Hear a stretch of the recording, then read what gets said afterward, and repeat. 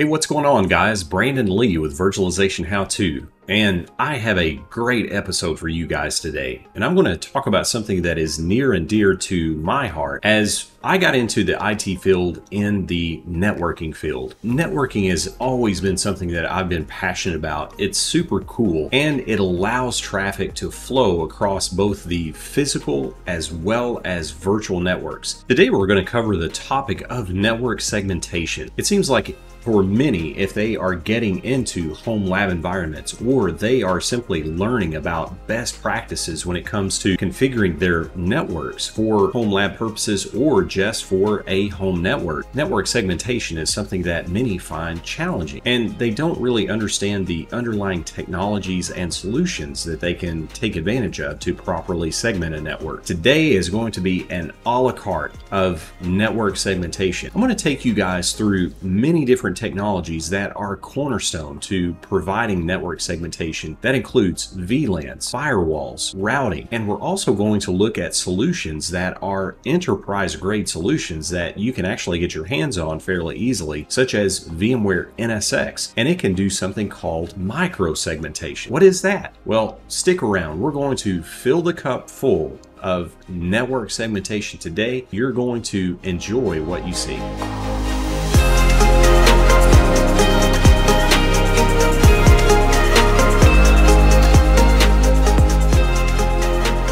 The first technology that we are going to describe in detail is the VLAN, or virtual LAN. It is arguably the cornerstone technology or networking construct that allows us to properly segment a home lab network. Now, what exactly is a VLAN? Many struggle with this concept as they try to figure out how to introduce network segmentation properly into a home lab network or a home network in general. A VLAN essentially allows us to take this physical cable that ordinarily would only be able to carry one physical network between a device and a switchport, and it allows us to essentially virtualize this network cable so that using VLANs we can essentially create over 4,000 virtual LANs as a configuration maximum for the VLAN technology. So if you can imagine this physical cable now being able to carry over 4,000 virtual networks instead of the single network that is the physical cable, you're starting to understand the true power of virtual LANs or VLANs. VLANs also are a security mechanism, and most best practices will align network segmentation along with virtual LANs. Virtual LANs are also associated typically in best practice documentation as aligned with a single subnet.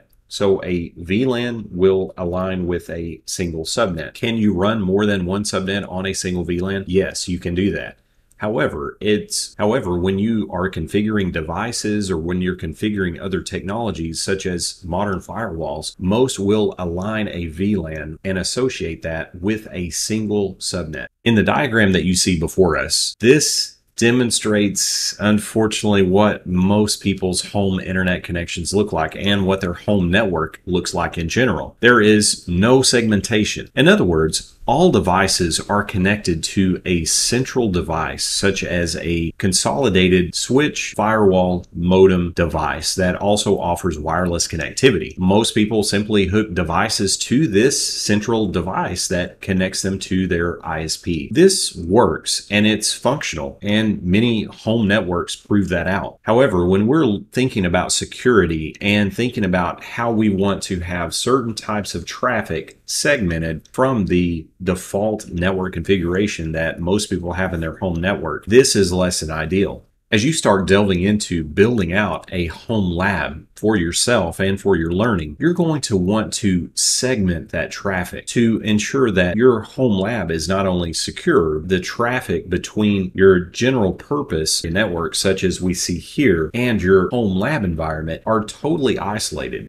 Network segmentation is a great first step towards creating a more secure network. Why is that? Well, if we look at our diagram now, when we take a look at how a flat network operates, all of the devices can see the other devices by default because they're plugged into the same physical LAN. There are no virtual LANs involved. So if we look at an attacker that invades the network, let's say to our trusty desktop in our diagram, that attacker that has infected the desktop now has full visibility without any security mechanism from preventing him from pivoting and also attacking the laptop and your trusty home lab server that you've set up that have a lot of credentials stored, such as your cloud account, your enterprise subscriptions. This is less than ideal and one of the main reasons that we want to introduce network segmentation. I have a network simulator program called Packet Tracer, and it's a great way to show and explain to you guys how easy it is to actually create a virtual LAN on a network switch. First and foremost, you're going to have a network switch that is VLAN capable. To create a VLAN is very simple. So I'm at the enable prompt on my Cisco switch, and we can actually take a look and see which VLANs are already configured. So if we do a show VLAN,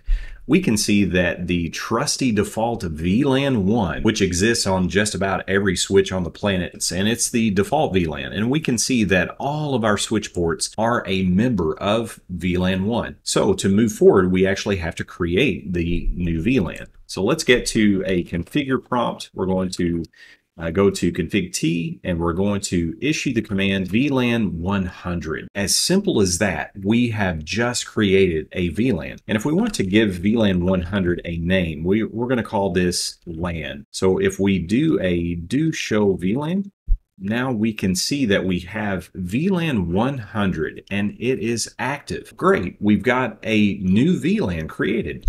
As you can see though, we still have all of the ports as a member of VLAN 1. How do we get all of those ports or a subset of ports into VLAN 100? In the Cisco iOS world, we have to configure the port for the particular VLAN and set the port type for this particular VLAN. We're going to pick on port interface FA01. We're going to issue the command switchport, and we can issue a question mark to see what options are available. We're going to make this an access VLAN. In other words, we want the switch itself to issue the VLAN tag that's going to encapsulate all of the Ethernet frames that come across this particular port. This to be an access VLAN. Access VLAN 100. And as simple as that, now if we issue a do show VLAN, we're going to now see that in VLAN 100, we have essentially peeled off FA0/1 from VLAN 1, and now we've moved that particular port over to VLAN 100. Now, I want to show you guys in practice how VLANs actually segment traffic. Even if we have two devices on the same subnet or the same IP network, VLANs essentially provide a wall if they are different between those two devices where they cannot communicate. In my handy packet tracer configuration, I have PC0 that is configured with an IP address of 192.168.1.1. On PC1, I have an IP address of 192.168.1.2. Both have a subnet mask of a /24 network. However, let's see if they can effectively communicate. If I go to desktop, I'm going to open a command prompt, and if I ping 192.168.1.1, we see that pings do not return. We're getting a timeout. Why is that? One IP address is 1.1, one is 1.2. They're on the same subnet mask, but let's take a look at where this PC is plugged in. So I had this effectively plugged into Fast Ethernet 0/1, which we know is VLAN 100, whereas this PC is connected to Fast Ethernet 0/2, which we know is still in the default VLAN. So now we're starting to get the picture of how VLANs actually segment traffic. Okay, let's come full circle now. Let's place port FA0/2 in VLAN 100, and let's repeat our test. As you can see, I have added FA0/2 to VLAN 100. So now let's take a look and see what our ping results look like. Let's go back here. And as you can see, we have a reply from PC0, which we know is on FA0/1. with an IP address of 1.1. So our 1.2 PC is now able to communicate with PC0 at 1.1. Now we're starting to get the true power of VLANs. What I have now is a logical concept of how we might segment a home lab network from other devices on the network. If we have a VLAN capable switch, we can essentially create VLANs for every device type or group of devices that we want to segment on our home lab network. This may include, of course, our home lab servers. We want to have a separate virtual network for those home lab servers.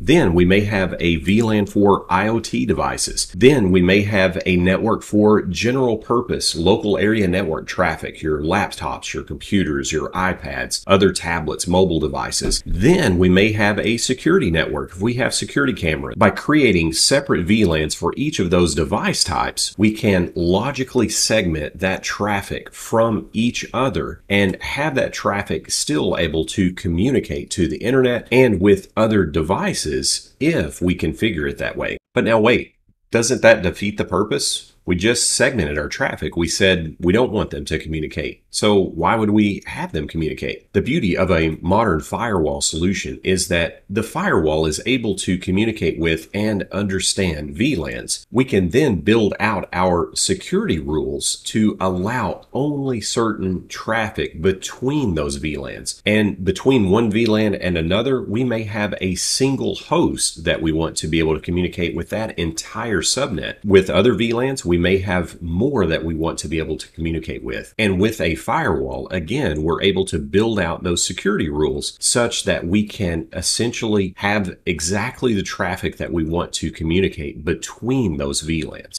Using a modern open source firewall solution such as pfSense allows you to easily adopt the network security principles that we've already talked about using VLANs and firewall rules to segment traffic and allow only specific traffic between your different VLANs. Let's take a look at a few of the features of pfSense that allow us to support this network security model in our home lab environment. First of all, as we can see in pfSense, I am running a virtual version of pfSense. So as a virtual machine, I have added additional network interfaces to this virtual machine. You can essentially assign interfaces for each of those networks. That pfSense interface is the next hop route, and that allows traffic to be routed between the VLANs if you so choose. However, again, with the firewall rules, we can be very specific with the source or destination of a particular VLAN subnet. Under firewall, we've got firewall rules, and with each interface, we can associate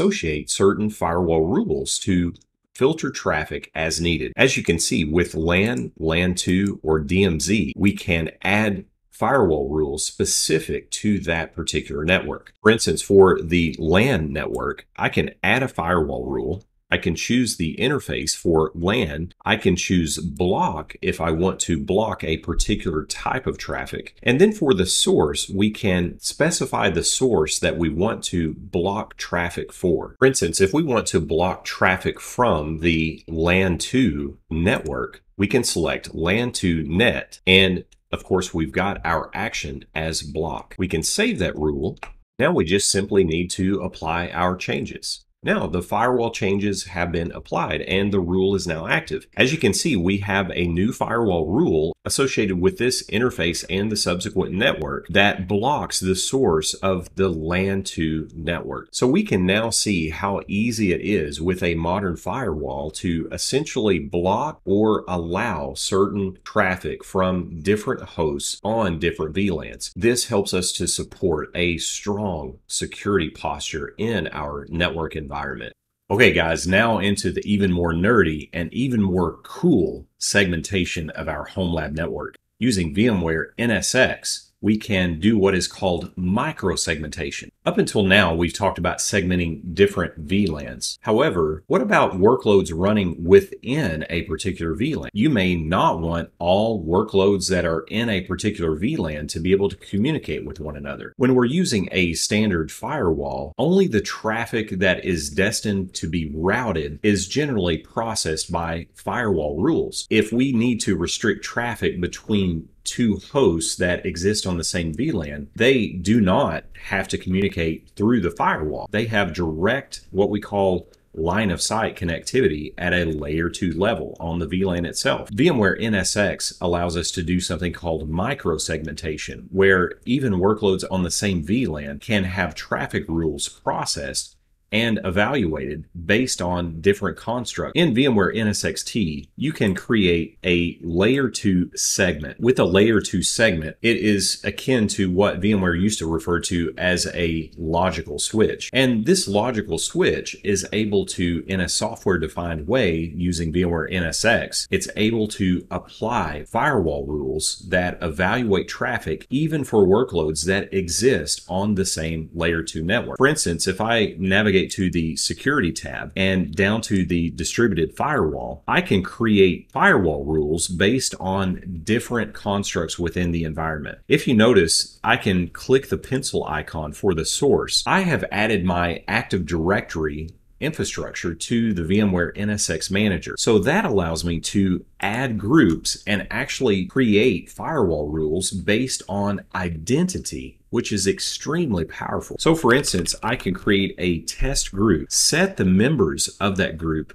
based on an Active Directory group. So if I type in test group, I can select Active Directory groups to apply this firewall rule to. If I save out of this, I can actually build software-defined firewall rules for micro-segmentation, where I can say someone in the test group can either be allowed traffic, or we could drop or reject that traffic. So think about how powerful that could be. You could have one user log into a particular workstation and they are allowed access to the 10.1.149.158 resource. However, if members of the test group log in, they are denied access to that same resource, even though these resources and the hosts that they are connecting from exists on the same VLAN. Awesome stuff. So guys, we have covered a lot of territory in this video. We've talked about VLANs, the basics of how VLANs are used in network segmentation, and best practice security designs. We've also talked about firewall rules, how firewalls can bolster your security posture in your home lab network by filtering specific traffic between the VLANs so that you can allow certain hosts to communicate, whereas you can block all the rest, or even block all traffic between certain VLANs. We also looked at VMware NSX, a software-defined network solution that includes a software-defined firewall that allows you to do micro-segmentation even based on identity from Active Directory. Now, I know this is an enterprise paid solution. However, if you do buy into a VMUG Advantage solution, and you can easily find coupon codes for VMUG Advantage, you can play around with and actually have access to VMware NSX in your home lab network, and using that powerful software-defined technology to further secure the workloads you have running in your home lab. Well, I'm Brandon Lee. I hope you've enjoyed this video. It's been fun to cover all of these really exciting network fundamentals and technologies that we can use for proper network security. Please do like the video, subscribe to the channel, and I will see you guys soon.